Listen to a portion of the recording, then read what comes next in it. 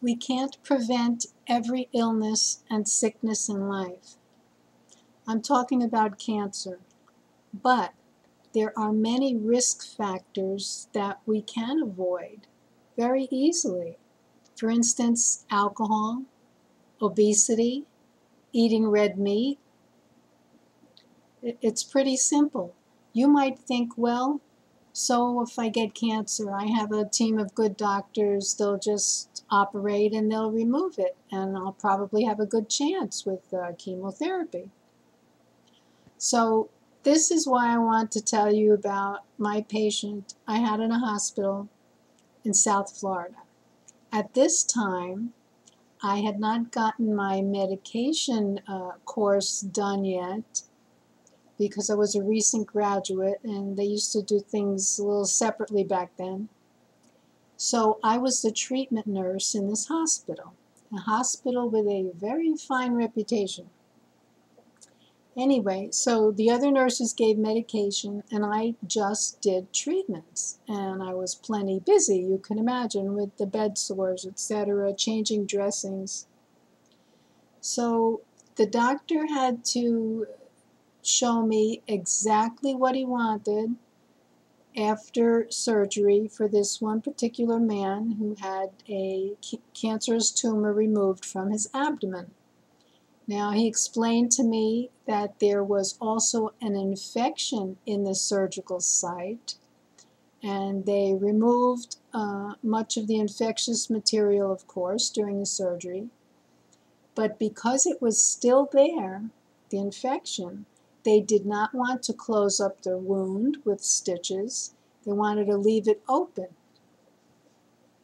so they could treat it directly, not just with a medication in the mouth or through the veins, directly in the open wound. So, believe it or not, the doctor wanted me to pour a small bottle of hydrogen peroxide into this open wound every day. Every day I was there, of course. So picture this, the wound is like 7 inches long, and instead of being closed with stitches, it's open like this, raw flesh.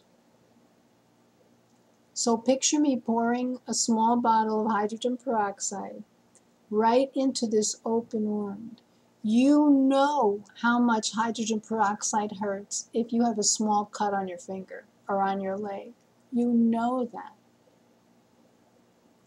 So can you imagine the screams of this patient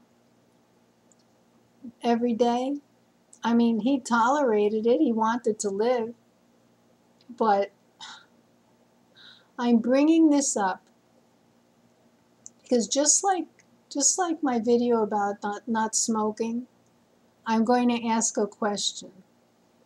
You're not worried about cancer. You want to enjoy whatever you're enjoying that's risky. But what if you don't just die all of a sudden? What if you're getting these kinds of terrible, painful, excruciatingly uncomfortable treatments? He had a good doctor. He had one of the best hospitals, but he still had to go through this.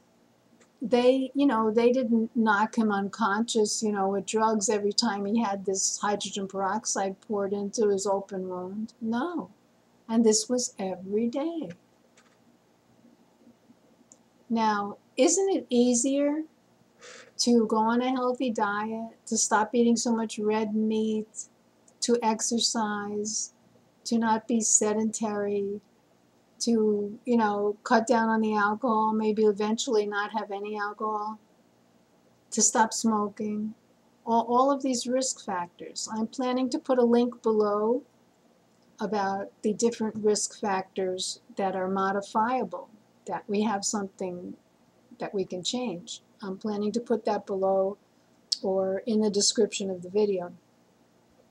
So think about it. I was there. Nobody's making up this story. I was there.